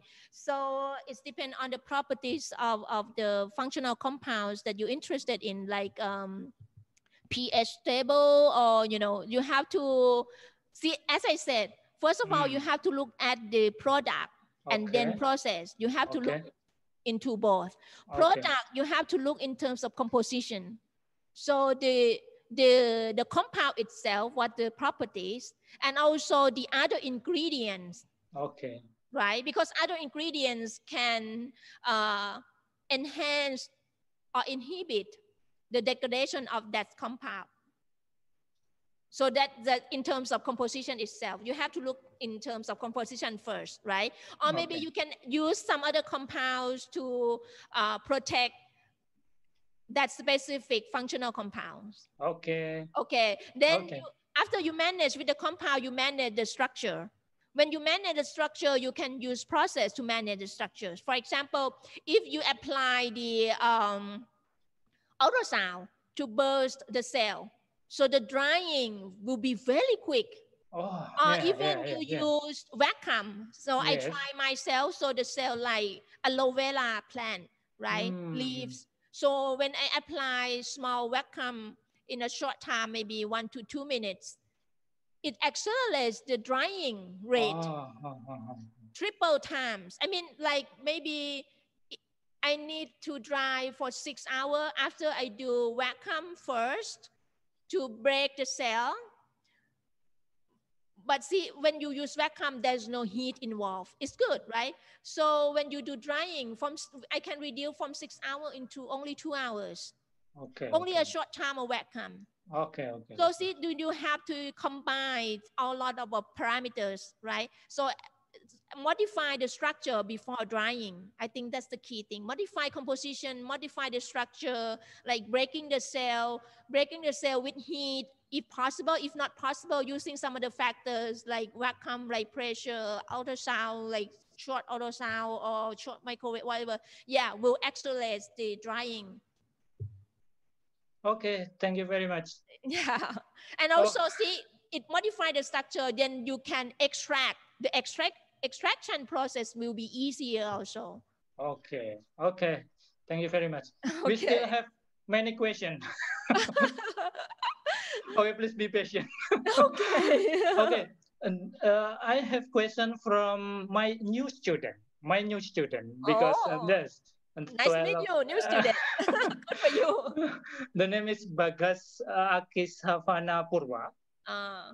The question is very interesting, related about the 4.0 industry. So the question is, what are the food manufacturing model used by industrial world keeping industry 4.0? Maybe the question is, what the kind of the food industry can be applied at 4.0 concept? What the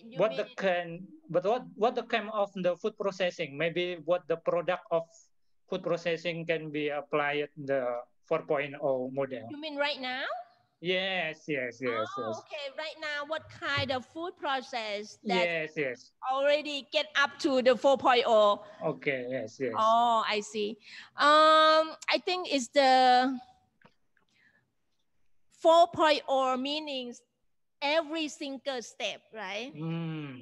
Every single step have to be automatic. Okay.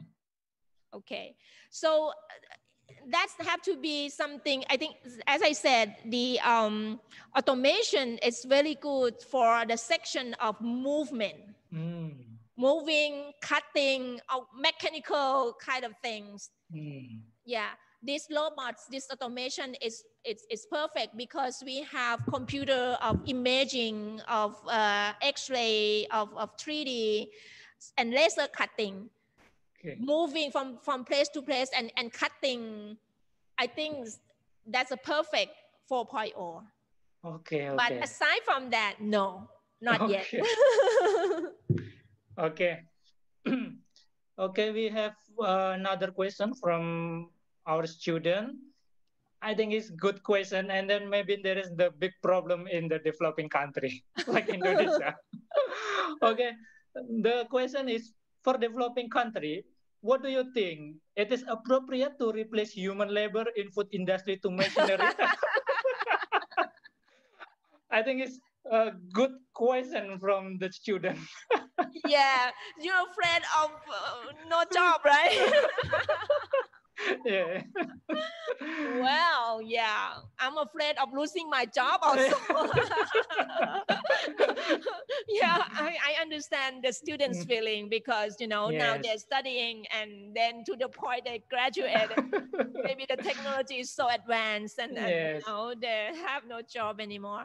I heard, Bill Gates, right? Bill Gates said we will come to an era that human being life will be easy, don't have to do anything but can survive. Just leave everything for the robots to work for us. Okay. I think things change, and I think it's the technology come to serve us in the right time because we have in the world, human population is reducing. So there's enough job for the remaining amount of the population, I suppose. But don't worry, because see, the thing is that a right skill, yes, of course, some skill will be obsolete for sure. Yes, I think. Yeah, well, you cannot avoid that, because see, that's why food engineering is so important, right? Yes. Because it's, see, the society moving into the direction that human being is the person who setting the goal. So when you set the goal, see, you set the goal that to have a 4.0 industrial concept. So meaning 100% automation. So no human being. Maybe, but there's some skill. See, modeling skill, engineering skill, and not many people are doing this. Yes. Yeah. So good thing is that not many persons are doing this, meaning this technology will move slow.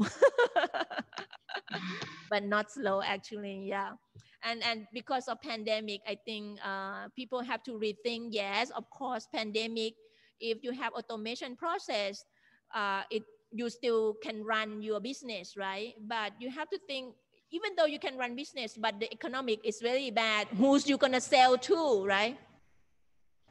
So nobody will buy your product anyway. So even though you have automation, you can, keep it running, but nobody will buy your product. So you cannot use your productivity anyway. So things will balance, don't worry. But the key thing is that you have to develop a good, appropriate skill. Okay, thank you very much. I think it's very important to our student regarding the 4.0, and then what the chance of the job after he graduated or she graduated. Okay, Exactly. thank you very much. Exactly. Thank you very much. Okay, we have another question from my colleague, from Dr. Dimas Rahadian. He wondering about 3D printing. I think it's very interesting in the food engineering. So he want to ask, how about the 3D printing technology in the Kasetsart University? Maybe do you have 3D printing in Kasetsart University? Maybe we can. Yes. Oh yes. Okay. Well, I actually monitor one research project. I mean, what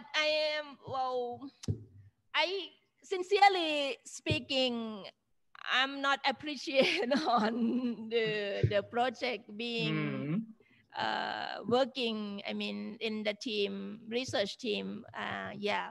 But yeah, there are teams to work on 3D printing technology. Yes, but moving very slow, because I think there's as I said, 3D printing require the knowledge of food engineering, a lot of food engineering. Yes. And require mechanical engineer, food engineer, and of course food science also. Yeah.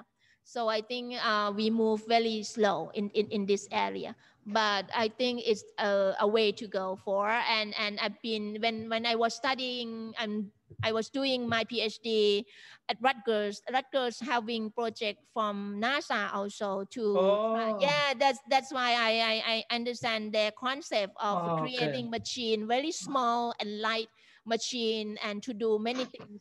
At that time, they're thinking of extruder concept. To be the best concept for the machine using on Mars. Yeah. So the extruder concept is a key knowledge for a 3D printer also, because extruder having mixing and heating in the same machine. So you can do cooking, blending in one machine, and it can be small. Okay, very interesting. Yes. I think. But if you 3D want printing. to, well, we can create together. Oh, yes, of But course. to me, I think it's very very difficult for it is quite a complicated area Okay, also. okay. Yeah. Yeah, okay. Okay, thank you very much for your answer. We have one question, another question from my colleagues, Dr. Sterling Rumariviani. Maybe she want to ask directly Okay. to you openly. Great. Yes. Nice to meet you. Yeah. We can hear the beauty voice of Dr. Sterling Rumariviani. Hi. I'm seeing you. Yes. Yeah. Okay, time is yours, Dr. Waraporn. Pipin. Yes. Hi. Thank you. Hello, good afternoon, Prof. Waraporn. Yes. Good afternoon. Sterling Rumariviani. I'm very happy to join in your lecture today. Oh, happy to see you. Sure, I think as the explanation in your presentation, food engineering is conducted to produce food with high nutrition quality, sensory quality, and also longer shelf life as well as healthy food, right? So, yeah. I'm wondering, is there any suggestion about using or utilize food engineering to produce novel food? You know, novel food is closely related to the functional food with some distinctive. For example, that novel food is food that don't have a history of consumption. Thank you, Professor Waraporn. You mean like very novel food? Yes, I mean using food engineering to produce a novel food. Some food like functional food don't have a history of consumption. Yeah. Well, I think well, as in my presentation, right, we trying to create new structure. Food with new structures, which we have never been eaten before. I think yes, in the market, yes. There's paper on that, and especially for some like novel technology, emerging technologies like power electric field or some magnetic resonance field. So food when passed through this kind of processing will change in terms of composition and also structure. And of course, you cannot eat this type of product because the FDA have not approved, right? In the past, maybe like the products like high pressure rization products also cannot be eaten, cannot be sold because it is not approved yet. But high pressure is already approved, right? And so some emerging technology, I believe that there's, especially like, for example, like high pressurized food in Thailand, FDA is not approved. Yeah, so there's a lot of papers published, you know, food modification and not being sold in the market. Yeah. And a lot of impact. Yes, the focus on the impact on nutrients, structure, and also digestion, absorption. Yes. Okay. Thank you very much, get the answer or not? For your clear explanation. Thank you very much. Okay, thank you. Okay, thank you, Dr. Pipin, for your question. Maybe another question. Dr. Jukrufus Zaman, are you there? Okay, we have a question from my colleague, Dr. Jukrufus Zaman. Okay, time is yours, Dr. Uuf. Thank you, Dr. Ahmad. Very good morning, Professor Hi, you're back. Yeah. My name is Zaman. Yeah. I will always remember Kasetsart from the Chatuchak market site. But previously,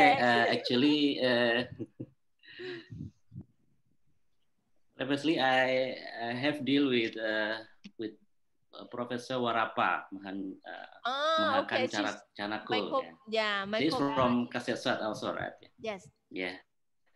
Well, during my work at University Putra Malaysia, we deal with the mycotoxin with her. Ah, yeah, she's good on that. Yeah. Okay, Professor. Yeah, Professor Waraporn. I will ask something related to food safety, relation of food safety and food engineering, because frankly speaking, I'm the one who know nothing about food engineering because I'm very weak in mathematics. That's why I'm focused at food microbiology. And food microbiology is really hard for me also. Yeah, but no.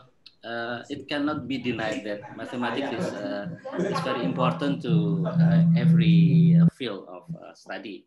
Yes. Even we are now in food microbiology, we are developing what is called modeling in microbiological risk assessment. Yes. And I'm starting to learn about this thing.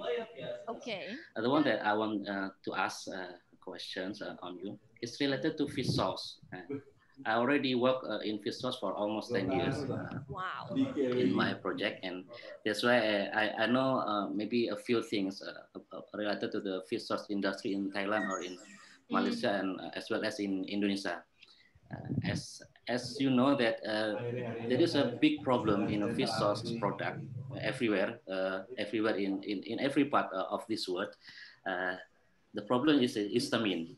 That until today, the formation of histamine is remain unavoidable during the fermentation of fish sauce.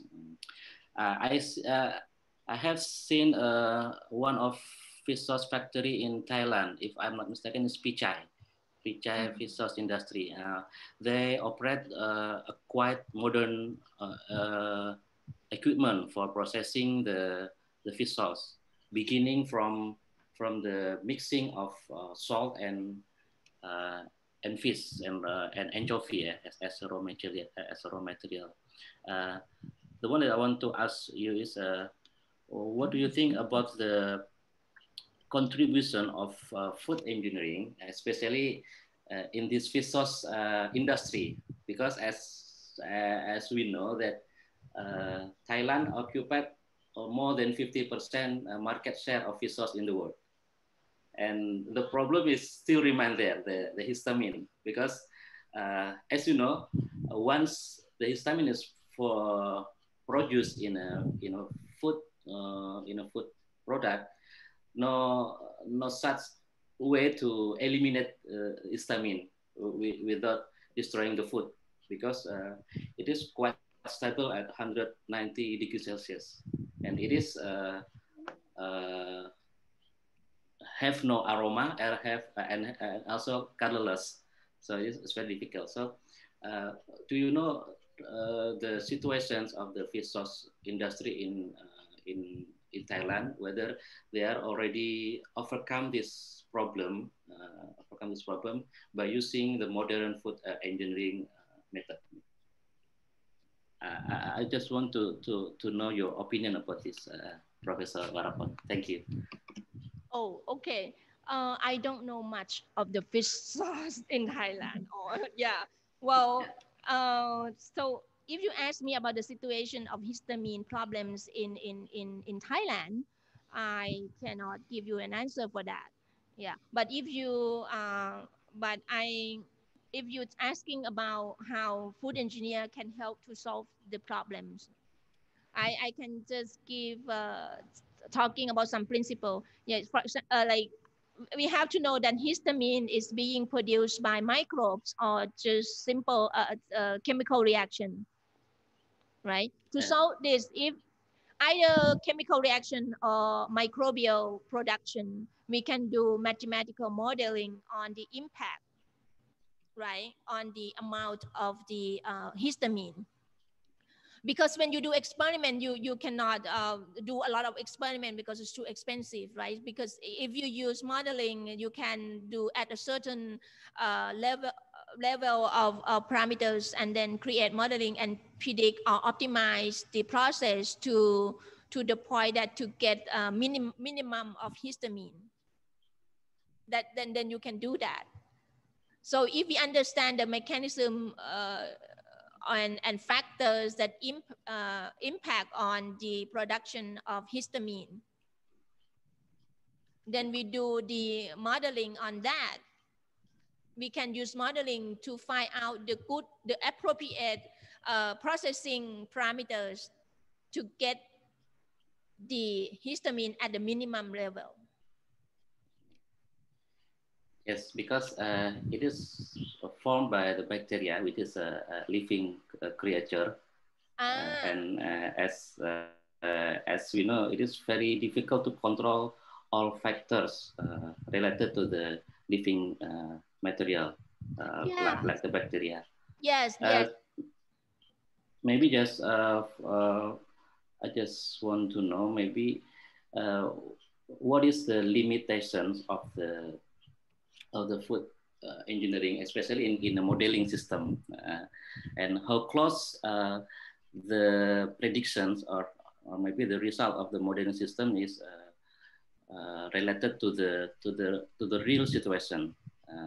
Yeah, well, because if it is a non-living material, it is much more easier to control all the factors affected them. Yes. But here we are talking about the living creature. Yes, I understand. Yes, I understand. But modeling in terms of microbial growth, we kind of very advanced on that. Yeah, we can combine several factors and consider at once. See, for example, the growth of the microbes can be impacted by temperature, salt concentration, pH, oxygen level, and carbon dioxide level.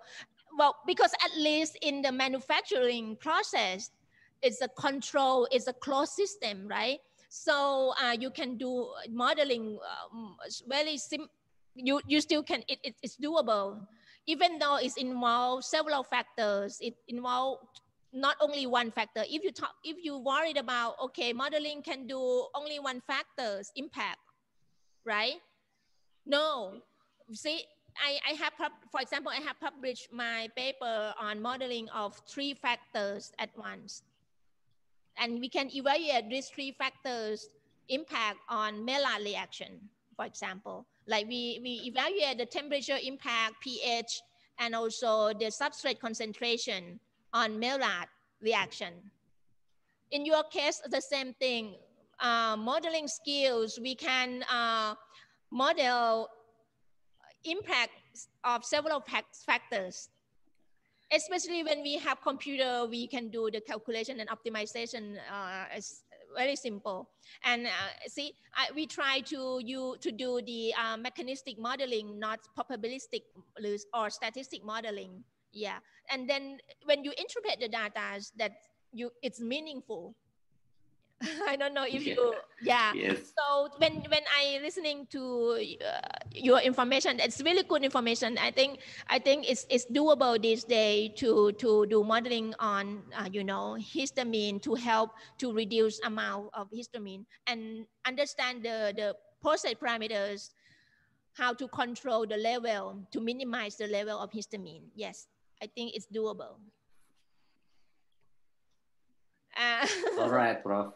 Thank you for your insight. I can share you my paper of doing modeling on 3 factors. But yes, not many research. And if you look through the papers, majority would publish on one factor or 2 factors, like temperature and time, right? That's common. Very few and very rare papers publishing on more than 2 factors. But I just published in 2020. Yes, we have 4, and you see temperature, pH, concentration, and time. You can study and learn how to do modeling in terms of multi-factors impact on quality and safety. Yes. Okay. Thank you, Professor Waraporn. One last question. Okay. Do you have any exit strategy or maybe how to start loving modeling and mathematics?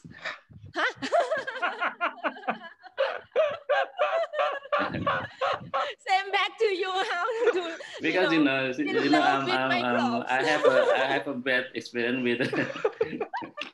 No, see, thing is that we don't need to love everything, but we, help each other. Okay. All right. Yeah, that's the easiest way. We help each other. Hurdle, see, right. combine factor, combine people. Yeah, I love to really work with you on that. Yes. All right. Thank you very much, If you Professor have Waraporn and data, Dr. Ahmad. I can help on modeling. Yes. All right. Thank Okay. you. Thank you. Thank you. Unfortunately, we don't have much time, but we still have one question from my colleagues, Professor. From Miss Anastriani Yulifatun. She want to ask directly, open mic. Okay. Oh, you're so young. You're a professor? Wow. She look for postgraduate study. I'm the oldest student here. Almost graduated. Okay, time is yours, Mrs. Yani. Yeah, thank you, Pak Ahmad. สวัสดีค่ะ ผมชื่อ Yanika. Did I say it right? Okay. Okay. Thank you, Prof. Waraporn, for your very interesting sharing today. Actually, my question, maybe the last question in this session, is a very silly question and maybe a bit personal. So I'm sorry in advance. I mean, I have a question for you as a food engineer expert. In your daily life, which one do you prefer or which one do you choose more often? Between the whole processed food or the minimally processed food? Okay. Yeah. Good question, I think. And why? Well, I have to answer like in personal, right? Personal point of view, no, not just as the food side.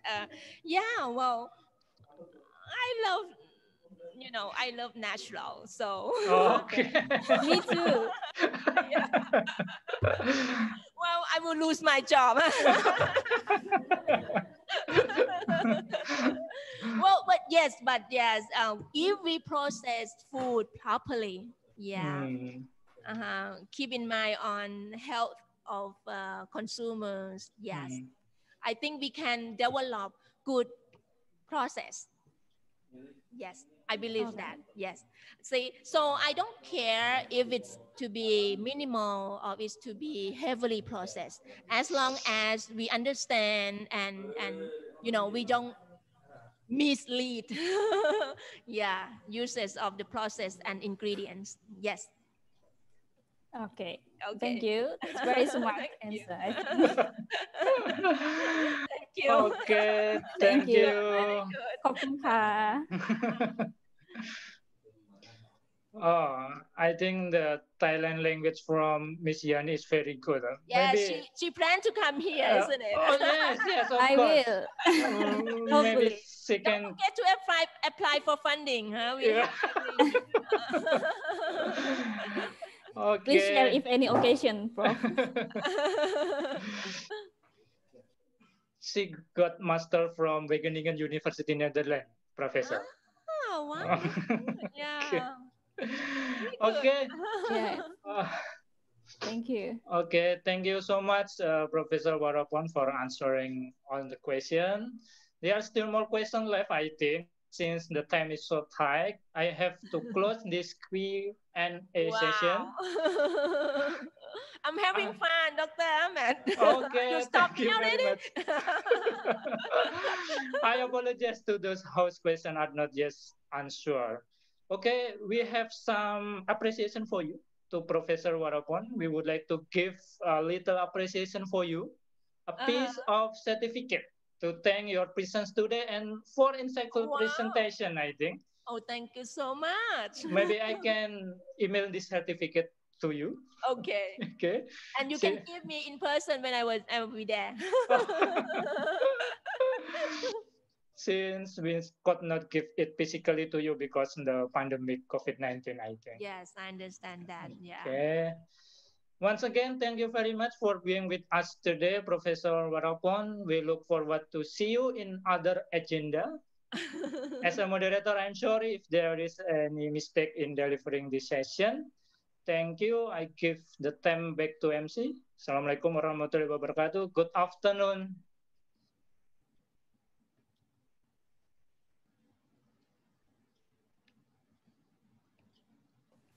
Thank you, Associate Professor Dr. Waraporn Boonsupthip and Dr. Ahmad Ridwan Ariantoro for the fruitful session and interesting discussion. Thank you for sharing once again. Yeah, thank you very much. Goodbye. Ladies and gentlemen, now we have come to the end of our agenda. We hope you found this afternoon's presentation as informative and insightful. I, Maesanta Riksa, as the Master of Ceremony and on behalf of the organizing committee, would like to apologize for any possible mistake done during this event. I would like to remind you that tomorrow we still have another lecture by Professor Dr. Irwandi Jaswir from International Islamic University Malaysia with the topic of food safety and halal management. So don't forget to join us again at 10 a.m. Thank you very much for spending time with us today. Good afternoon and see you tomorrow. Wassalamualaikum warahmatullahi wabarakatuh.